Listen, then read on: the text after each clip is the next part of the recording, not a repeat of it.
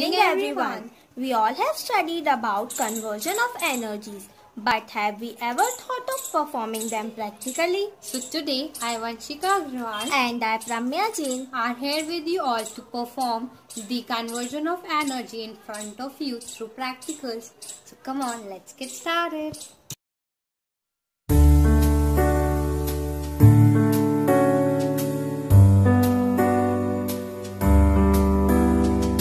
Here, as you have seen that I ran across and bumped into her, causing her to move.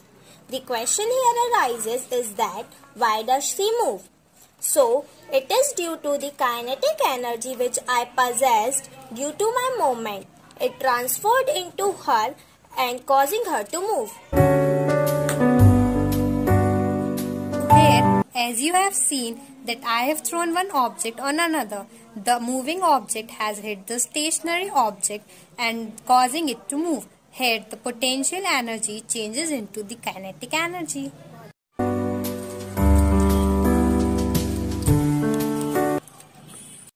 Here, I have performed the example of Newton's first law, which is law of inertia, which says that if any object wants to be in motion or rest, it remains in motion or rest until and unless the external force is applied to it.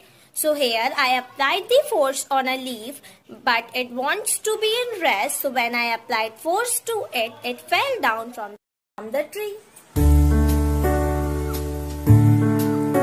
Here I have performed the example of Newton's third law of motion, which says that to every action there is an equal and opposite reaction. As you can see, I have pushed the wall with some force, and that's equal and opposite force the wall have exerted on me. So the result is neither I move nor the wall.